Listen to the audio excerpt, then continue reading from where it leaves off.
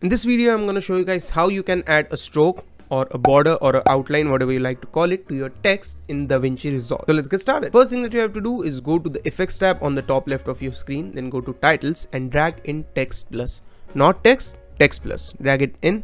Once you have it in your timeline, obviously add some text to it. I'm going to type hello there and change its font to a font named Bangers, because I'm pretty sure you know this is the font that most of the streamers tend to use in their streams and give it a border and keep on popping it. So this is the font I'm going to choose. Now once you have the text plus in your timeline, click on the text, go to the inspector tab on the top right of your screen, go to title and go to shading.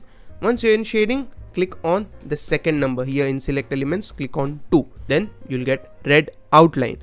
Now what you have to do is make sure that you enable it, because if you don't enable it, obviously the stroke won't be there. Enable it and there you go, you have a red stroke or outline or a border to your text. Now how to customize it? Obviously there's the properties section. First thing that you can customize is obviously the color. Just click on this little button, you can change the color to anything you want. I'm going to go with blue and we have it. We have a blue border to the text, stroke to the text. Then you can obviously change the thickness of the stroke, the opacity of the stroke if you want. Then you don't need to worry about these three options, just go to join style. Now if I zoom into the text, as you can see, the stroke has rounded corners. Why? Because it has selected the round option in join style. If you select bevel, this is what you get, and if you want sharp corners, just select on this one. So that's the most part of customization in DaVinci Resolve. One last thing that you can customize is the line style. You can go with dashed lines if you want. If you want to go creative with it, just go ahead with that. You've got dot, dash dot, dash dot dot and all of that, but solid is fine for now.